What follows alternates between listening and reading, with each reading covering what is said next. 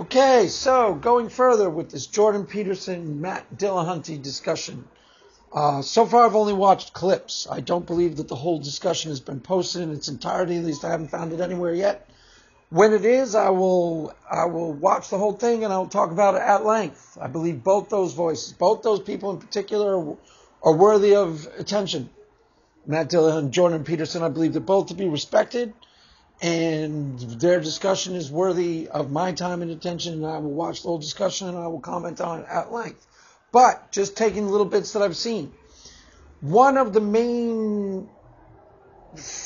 Jordan Peterson's main assertions in his work pops up frequently. As a matter of fact, could be one of his main raison d'etre, because he brings it up often and he talks about it a lot, is that religion as a whole, the idea of a transcendent morality, the moral underpinnings of religion are not only useful but absolutely essential.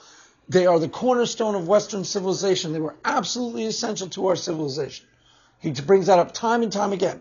Could be the main reason for the passion and conviction of his work, actually, because as far as I know, now I have never seen him actually say that he believes in God or he is a Christian. I don't know. Maybe he brings it up in this particular debate. I've never seen him say that. I think the main reason for why he sides with the theist in his passionate defense of religion is because he has a really, really big conviction that religion itself is necessary, that it's foundational to our entire functioning of our society. And the moral lessons of religion, and he even tries to bring it into the Old Testament. A lot of atheists will argue, the Old Testament's evil, God's evil in the Old Testament, yada, yada, yada.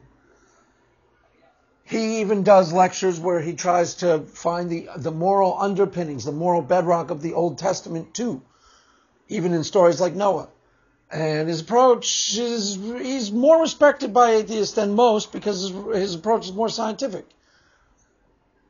And he mentioned even in the few brief clips that I saw that he has a lot of respect for people in the atheist community, particularly people like Sam Harris and Matt Dillahunty, mostly because they're thinkers or they're very thoughtful individuals.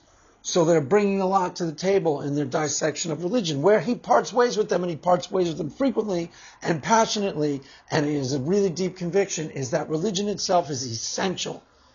Essential. Christianity in particular, religion in general, Christianity in particular, is essential as a moral underpinning of our entire civilization. It was a building block, foundational building block. Indeed, you could say the proverbial stone that the builder refused could be the head cornerstone.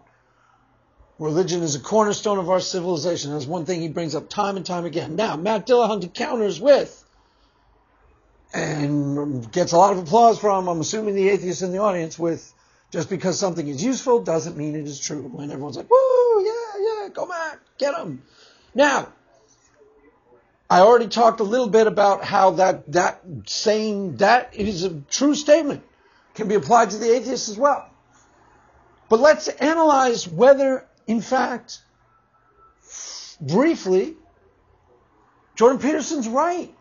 Let's just take a little look. Is he correct? Is religion, because you'll get blowback from atheists on just that one point. Matt didn't argue the point. But I'm certain he could, and I'm certain he has other places.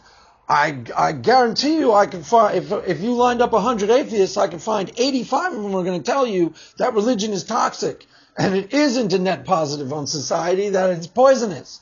And a lot of them, very few of them actually think religion is a net good. They think it's negative, and they'll tell you it's toxic influence society, intolerant, hate-filled, yada, yada, yada. Gay-hating nonsense, gay-hating anti-science nonsense. Give them 20 minutes and they'll rant you up a storm about how destructive religion is, and if they may even go so far as if you did away with religion, we'd all be better off and society would align itself correctly for once. Hallelujah, no religion. We're free. A lot of them would say that.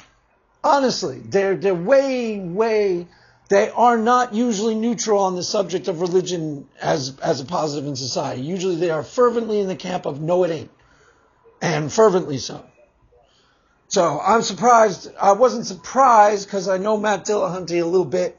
in the way he likes to discuss things, and I'm sure he has something more to say on that particular aspect of the subject. But the question on the table, main conviction of Jordan Peterson's work, one of the main reasons why he goes out and does what he does, is he is passionately convinced that religion is foundational, that it is morally foundational to our entire civilization.